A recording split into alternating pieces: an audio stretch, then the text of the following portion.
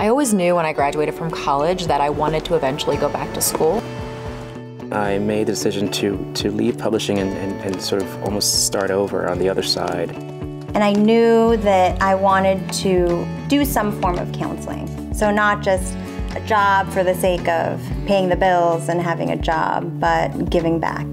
Really, the flexibility was the best part for me. I was able to take 2 classes a semester or no classes a semester, really depending on what was going on at that point. If you mention the name Fairfield University in hospitals around here, it's got an exceedingly good reputation.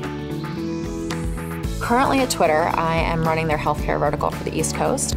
When I started my master's at Fairfield, I think the people that I met really made the program. These are people who work during the day and are really up to speed with the current trends. It made the program very interactive. It made the program very relevant and timely when it came to real-world events.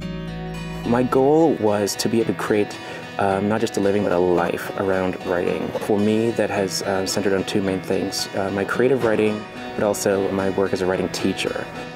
Fairfield has already made it possible to actually create that life for myself.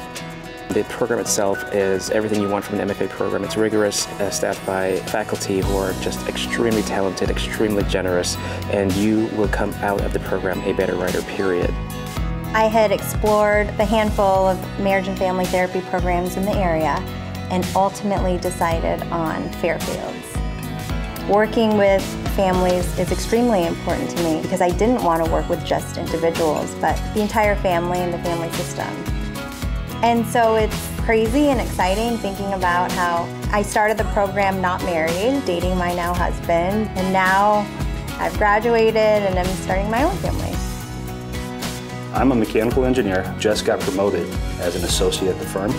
I'm one of the only engineers at the firm that has their master's in engineering. Some days I'll be designing, doing shop drawings, and other times I'll be directly at the site because we do a lot of museum work. It's different every day and every week. Take your time at Fairfield, take the classes you want. If you plan it out right, you get exactly what you want out of it.